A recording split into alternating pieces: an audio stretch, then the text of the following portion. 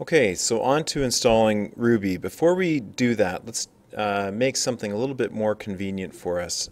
Let's create a shortcut so that we have the row.bat script is available, or batch files available from our desktop. The way we can do that is right-click on Start and go to Open Windows Explorer, then click C, and then double-click Row, and then when you find the row.bat, just right-click like that, and go to Send to Desktop. Okay, so that's how we're going to create the shortcut. And then close that, and I'll just bring mine down here again. So now on my desktop I've got the row.bat shortcut.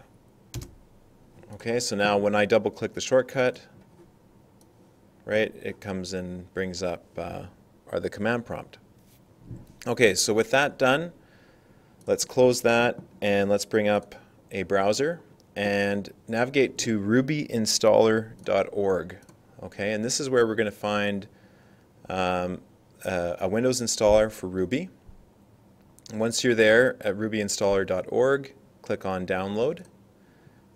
And from Download, we want to click on this first link here. This is the 32-bit version of Ruby. This here is the 64-bit. We do not want the 64-bit. We only want the 32-bit, and that goes for people that are on 32-bit or 64-bit. Just because you have a 64-bit OS doesn't mean that you need to install this. And in fact, I won't be able to help you debug any issues with the 64-bit. These instructions only cover the 32-bit. So click on this first link to get it started downloading. And the other thing that we need is the development kit that for Ruby here for Windows, and we want to find the link here where it says for use with Ruby 2.0 32-bit. Click this link. Make sure there's a few here that you can choose from. Make sure you click the second link, okay, for Ruby 2.0 with the 32-bit.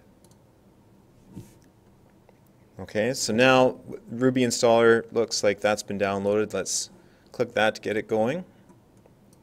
And English is fine. And we'll accept the license. Now here we want to specify the directory that to install Ruby. We want to put it under the ROW directory. So make sure you got C:\/ and then ROW and then a backslash Ruby 2.0. Okay, so just like that.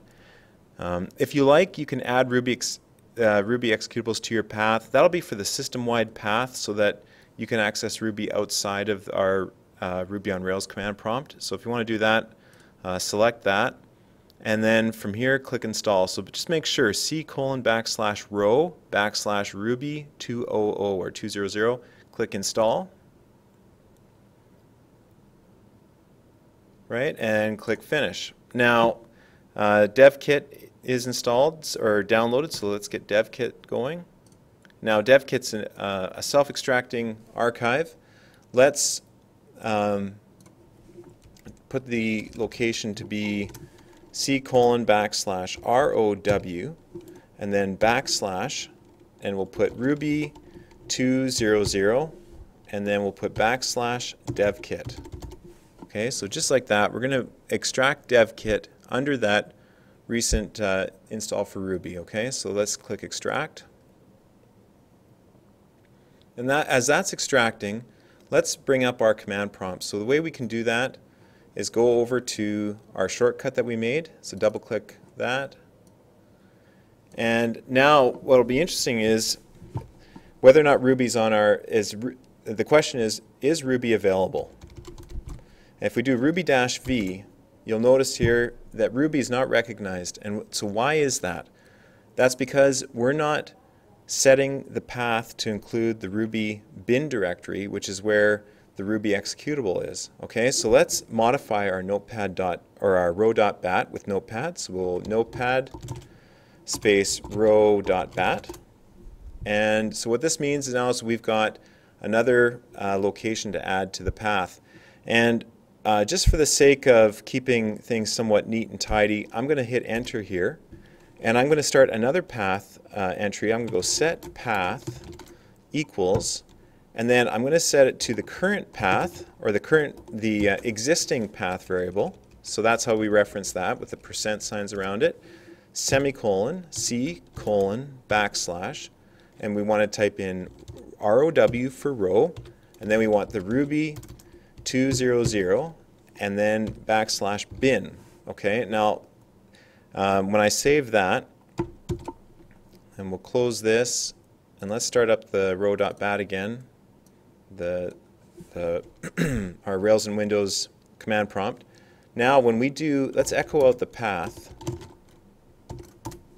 and you'll see now that the path contains, right, the Windows System 32, the Windows directory, and now the Ruby 2.0 bin directory. So now when we type in ruby-v, you'll see now that we've got the Ruby executable was able to run, and when we add the -v to tell us the version, this is what we get.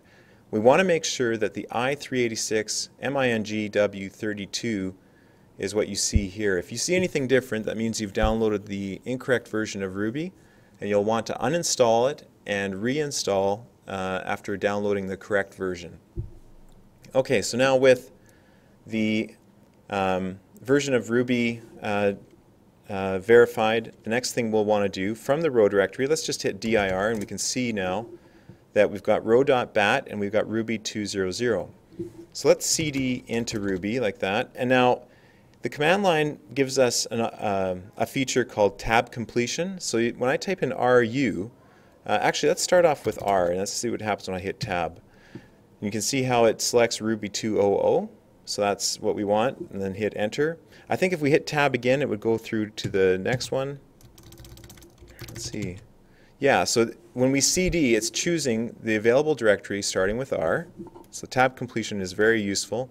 And then we hit enter, and we hit dir again.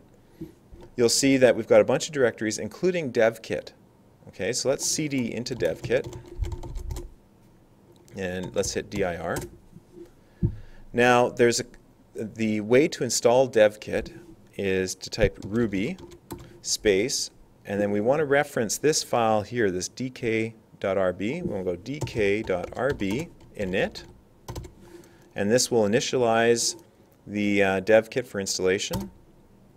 And you'll notice here that it said it found an installer, or it found Ruby at C colon row Ruby 2.0, and the forward slashes here might be a little bit confusing, but essentially it means the same thing, that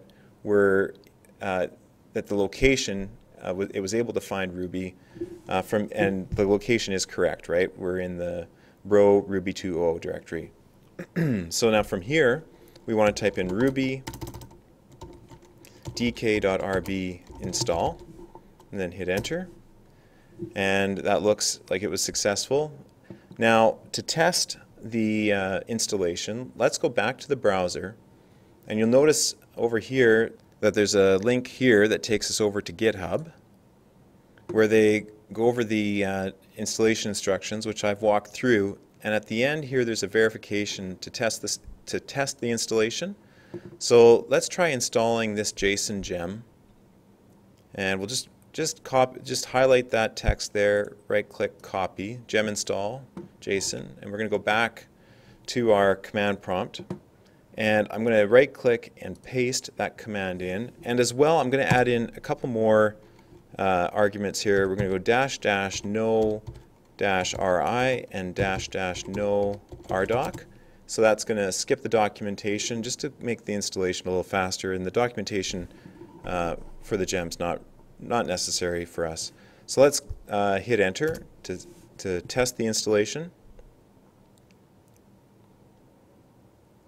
You can see here that it's using Devkit and it's building the native extensions, and it says that it's installed, right? So now one more verification.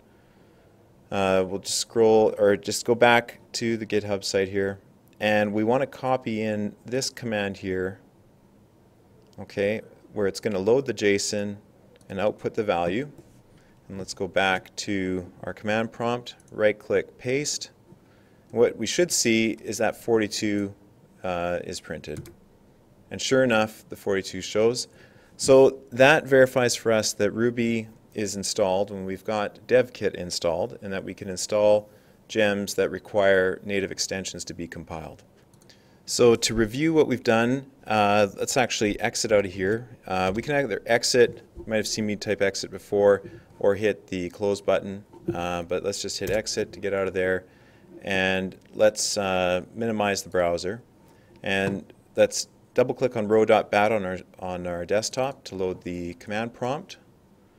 Okay, so now let's, if we type dir, we've got row.bat and the Ruby 2.0.0 directory, or 2.0.0. If we type in ruby-v, we'll see that we've got Ruby 2.0 P353, and really important part right here is that we got i386-mingw32. Okay, and yeah, with that, we're ready to go on to the next video.